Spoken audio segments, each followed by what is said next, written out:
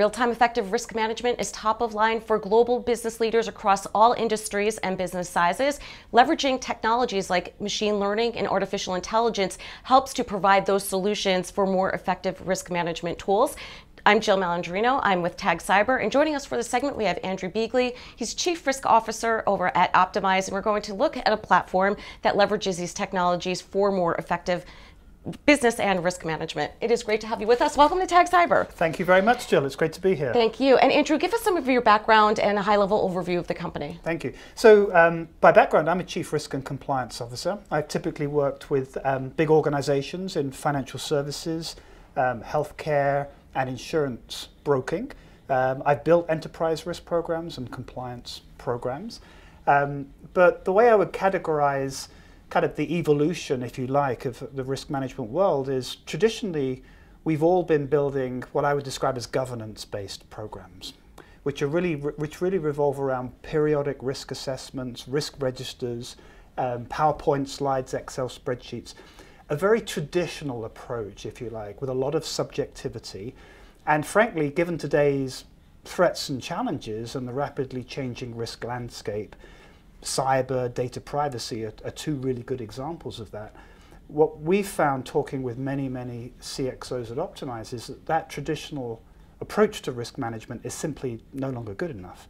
And as we often say to organizations, you don't see the cyber hackers using PowerPoint slides and Excel spreadsheets. So if you're really going to be on the front foot, on top of your game, getting your organization into a position where it really understands its risk profile, the technology that is available today through OptimEyes allows organizations to pivot and to make that leap and to put them in a position where they're able to make more intuitive decisions and frankly smarter decisions around their risk mitigation strategy. So Jill, that's kind of an overview of where I fit it in and what we're kind of doing at the organization. Well, it's interesting because risk management, to your point earlier, it's no more Excel spreadsheets, it's no more PowerPoints. How has it evolved from, let's say, when you first started into where we are today?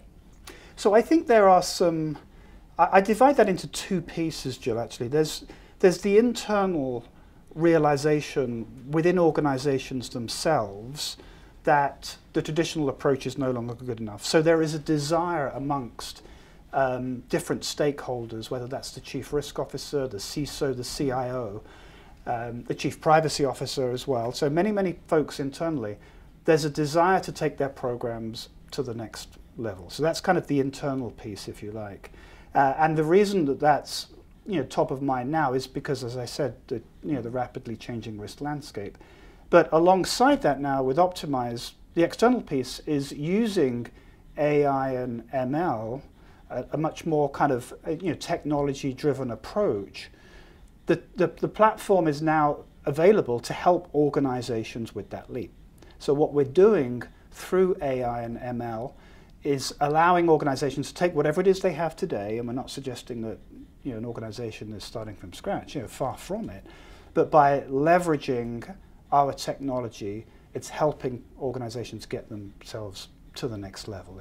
Right, and you had mentioned it could be for the Chief Risk Officer, the CISO, the Chief Financial Officer, and I think part of the evolution is everyone tends to operate in silos. And it sounds like this platform helps to bridge that gap because you're not only doing cyber risk management, there's a number of verticals that are available on OptimEyes. Absolutely right. So 2 points to that, Jill. First of all, we have what we describe as a kind of a data normalization process. So we'll invest data from any number of different sources, which could be spreadsheets, but it could be through APIs. So we get everything into the platform, if you like. But that's coming from any number of different risk sources themselves, whether that's cyber, which is typically what we talk to organizations about first. That's obviously one area that's top of mind. But also we're helping organizations pivot to take a holistic view of their data privacy risk, their compliance risk, their ESG risk, and then again, using the technology and the near real-time functionality that we have is then to create what we would describe as an enterprise-wide view of that risk through the connectivity, if you like, for technology. So at each of those stages, you're not only talking to different personas, whether you're somebody day-to-day working in an operations area, or a manager of a team, or a CISO, or a chief risk officer, you also have the wherewithal then to actually make better presentations, more intuitive presentations to your executive teams and to your board of directors. And importantly, again, using our technology, all of those data sources, all of that analysis comes from the same place. Right. So again, from a personal note, you avoid like the night before scramble when the papers are due and you're wondering where the numbers have come from. Everybody in the organization is able to tap into what we describe as this single source of truth and leverage that for multiple purposes, on multiple occasions. Right, I mean, because it inherently takes away those silos, particularly when you're working with so many vendors. It seems to be that companies are just engaging with so many more vendors, so to be able to keep that transparency across the entire organization, I think makes, especially when it's time to talk about budgets and so forth, it makes a lot of sense to have that holistic view of it. Absolutely. Yes, and obviously, companies have always gained huge benefit from those different vendors, those different applications and so on. But what we're doing at OptimEyes, and again from listening to over 1,000 CXOs across different industries, different verticals and the like, is to really help them find a smarter way of putting all of those different pieces together through the connectivity to create that near real-time, holistic and enterprise-wide view. That's in essence what. So when we think about the future of risk management, what does it look like next 3-5 years? It just evolves so quickly. So what we're seeing today will look totally different again in 3 to 5 years' time. We're at the cutting edge at OptimEyes of this kind of new world, if you like. We're redefining risk management. But just a couple of examples of what that will look like. You're going to see risk management as a whole evolving into much more of I would describe as kind of thought leadership.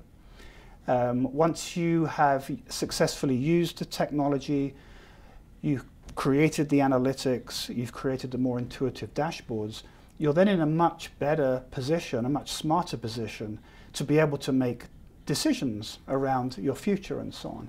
AI/ML, our platform is cutting edge there, but this is just the beginning. We're going to see that becoming the norm. And we know that from all of the CXOs across different industries that we're talking to today. Many companies are just starting out, but this is like so many other things in today's world. We're not going to go back from this. And the discussions that we're having as organizations think about their futures, and not just short-term budgeting, but more holistically about the roles that they're playing in society and so on, regardless of their customer base and who they serve and so on.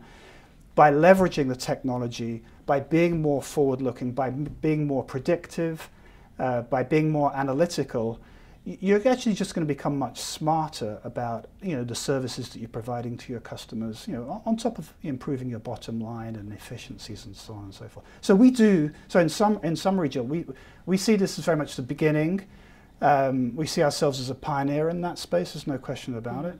And the engagements that we're already working with organizations on are demonstrating that by using our platform, we really are helping to, as we describe it, redefine risk management into this more, in our words, a risk modeling, AI/ML driven space. You had mentioned that companies will eventually be positioned as thought leaders, community leaders, societal leaders. I want to touch on your ethics background for a moment here. What are some of the considerations when you think about AI and machine learning? So it's a great question. Fundamentally at the heart of everything that any responsible organization does, it's the culture, it's the tone from the top, and it's the ethical role that it plays. Not just if you're acting as a fiduciary in certain parts of the financial services industry or in pharmaceuticals and so on, but more broadly, all of us have a collective responsibility to, frankly, improve the world. Right. And when you think about it, risk management is, in some respects, to some people, it's a narrowly defined term, but understanding where you lie on your risk journey, whether that's part of your organization, whether that's a part of a personal journey, the whole ethical piece where that fits in, it's all part and parcel of the same thing, really. And within an organization, ethical conduct is top of mind. communicating to your clients in a transparent way is top of mind, not cutting corners and so on. And again, using AI and ML to understand and be transparent about your risk profile, the processes that you have in place, the more transparency you can bring. Absolutely, like ethical conduct and so on goes hand in hand with that. It's so interesting because when you think about newer technologies like AI and machine learning and the governance part of the equation, 3-5 years ago, we weren't talking about that. So to your point, what we are observing as our environment right now is certainly going to look different. I mean, even if you think about the role of a CFO, right? It's not just about finances anymore. Right. A lot of technology responsibilities are coming underneath that umbrella. So to see just how much technology is integrated with the governance role of companies, I think is really interesting and will continue to evolve. Absolutely right. And it's interesting how the term governance is used so often, but when you think about what has governance really meant for many organizations? To be honest, it's an alternative word for subjectivity in a way. You come out of a board meeting and somebody might say, well, we had a really rich conversation today. In fact, more often than not, what's often happening is people are trying to make sense out of the data that they've been presented with, and they don't have all of the answers. They're not able to to make smart decisions because they're looking at piecemeal information. They're not looking at information that's in real time. And by using today's technology, by leveraging a platform like OptimEyes, what you're able to do is to take a lot of that subjectivity out of the equation. You're able to remove bias because all of us have short memories. Well, that's the challenge with ESG spans. anyway, right? Yeah. It's so subjective. The entire umbrella of it is subjective. Yeah, and specifically on ESG, we've already talked to many organizations about where they're at with their programs, and there's some common themes coming about it where organizations are at today. By and large, most large companies have taken what we would describe as a first step on their ESG journey. So they may have hired consultants or vendors to help them at least understand what ESG means for their organization. But almost universally, what we're finding as we talk to companies about ESG is they're really struggling about how to take their program to the next level. And importantly, to add value not just to their own bottom line, but again to their communities and to the people that they're the customers that they're serving. And what we see companies are crying out for, and what we're able to provide through our technology, is the ability to tie their ESG risk to the impact on their goals and objectives. And ultimately, as a risk modeling company and as a decision-making platform, whether it's ESG or whether it's cyber or whether it's data privacy, that's the linkage that we're providing. So you can see the knock-on effect of the risk sources through to the risk types, whether that's cyber, data privacy. What does that really mean for your goals and objectives? Because ultimately, that's what risk is. Right. Well, and every industry needs this, right? It's one thing to communicate your ESG strategy, but what we're missing here is a way to quantify that and what that translates into the bottom line and what it means for the communities as global citizens. And now there's a way to measure it, at least from a risk perspective.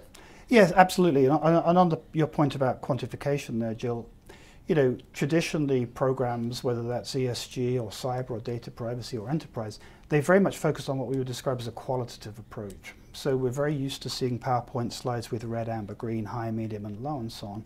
But what we're doing at OptimEyes, and actually just interesting, very recently we received our first patent from the US Patent and Trademark Office, and it's specific around the use of AI and ML for risk quantification and benchmarking. So that's a component that's at the very heart of our platform. So when you think about it, if you're in a board meeting and you're presented with a PowerPoint slide that shows an amber risk versus a PowerPoint slide that shows a $10 million risk, which one is going to focus the mind? And that's what we're able to do is by providing the quantification, the more intuitive analytics. Again, this goes back to the point that we've really been emphasizing here, is it helps us to help our clients with their decision-making processes, to get organizations onto the front foot by seeing dollars and cents rather than red, amber, green, and so on through the quantification. All right, Andrew, appreciate the insight. Thank you for joining us today. And thanks for joining me. I'm Jill Malandrino with Tag Cyber. Thank you.